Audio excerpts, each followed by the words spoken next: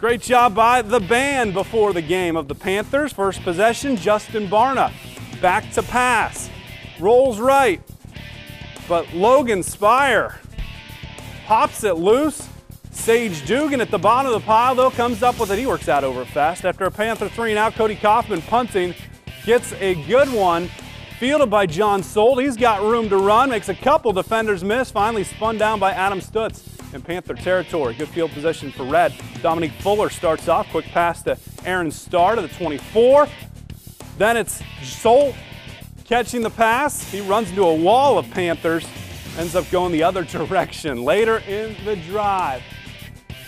4th and 9. Arlington going for it. Fuller rolling to his right. Nothing there. Evades the rush. 10-yard inside the 10. That's a first down.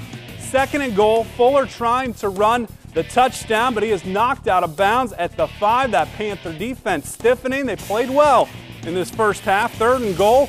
Panther defense tightening again. They take Fuller down in the backfield. So 4th down, a field goal attempt.